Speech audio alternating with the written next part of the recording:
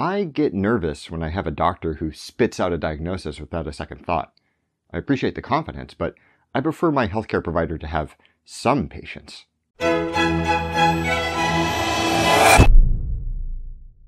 One of my favorite feel-good TV shows is a Japanese series called Old Enough, where very young and very cute children execute fairly involved errands for their parents, shadowed by a camera crew wearing disguises that would only fool a 5-year-old.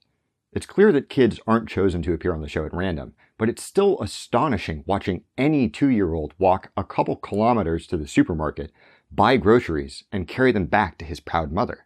I'm always struck by how persistent, resourceful, and clever these youngsters can be.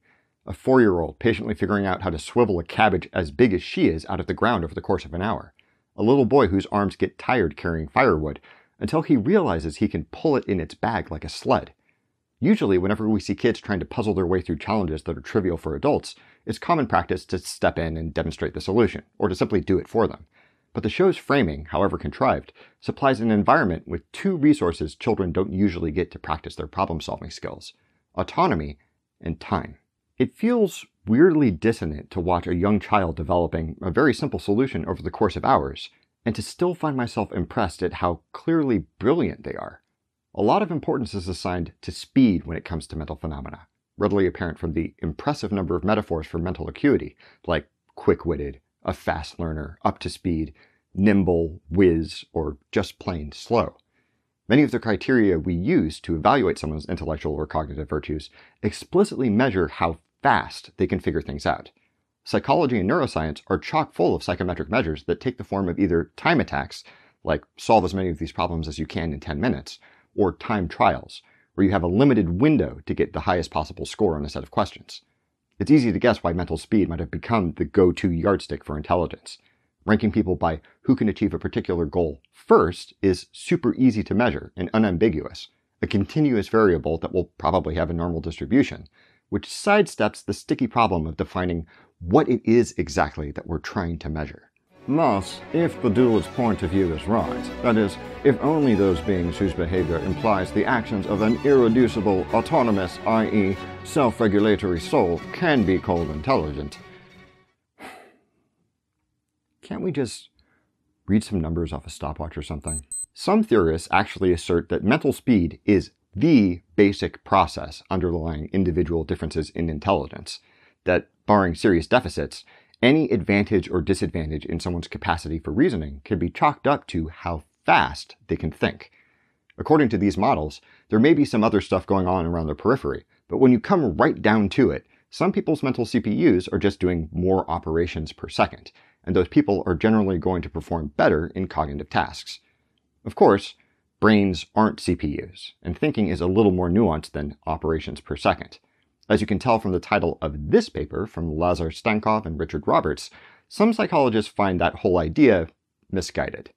In fact, as they walk through all the problems with the reductive equation of intelligence with mental speed, they end up blowing a substantial hole in the idea that speed is a good yardstick for almost any cognitive phenomena we might care about. First, there's the problem of treating mental speed as a single meaningful thing. There are several mental processes that sit between the appearance of a problem and someone slamming their pencil down after having solved it. Attention, perception, analysis, decision, execution. Any of these steps may be performed fast or slow. You might be a speedy reader, or quick at deciding on an answer once you understand the question, or prone to being distracted by other things you find more interesting or important. Any of these tendencies would have a pronounced effect on the time it took you to solve a problem once presented, and it's not clear that they have much to do with intelligence per se. There's very little correlation between different factors of mental speed. People who have quick physical reflexes don't tend to be any faster at parsing or analyzing questions than anyone else. Also, as anyone who's tried to read a dense email before their morning coffee can tell you, there's a fair amount of speed variation within individuals. All this makes it hard to say that the group of phenomena we label as mental speed is a meaningful category. It's kind of like saying there's 15.4 gallons of liquid in this car if you add up the gas tank, the washer fluid, the oil, and the drink in the cup holder. Even if we were to just mush everything together and hope that individual variations in different kinds of mental speed would get smoothed out by sheer numbers, when we compare time trials to other untimed measures, speed only seems to be responsible for, at most, around 25% of the variance in test results. That's not nothing, but it's not a lot for a property that's supposed to be driving those differences. There's also evidence that general intelligence is taxed more by challenges that aren't about speed, a fact that should be evident to anyone who's experienced test anxiety. If you want to see how well someone can perform fairly simple cognitive tasks under pressure, a speeded test would be a useful tool.